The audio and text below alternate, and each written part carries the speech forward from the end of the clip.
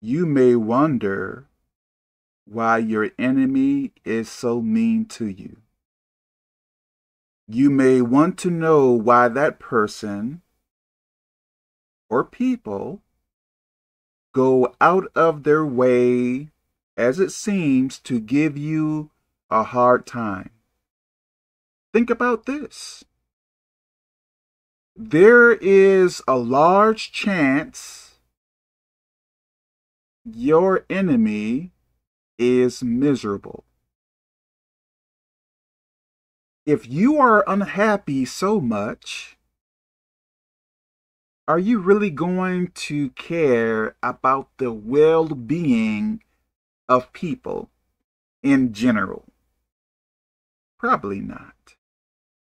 Will you care about how your actions negatively affect others?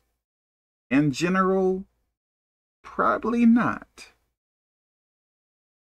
How can your enemy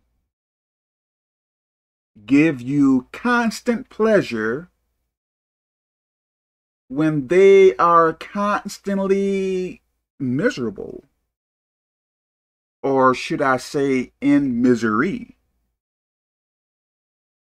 Let me say it in this way.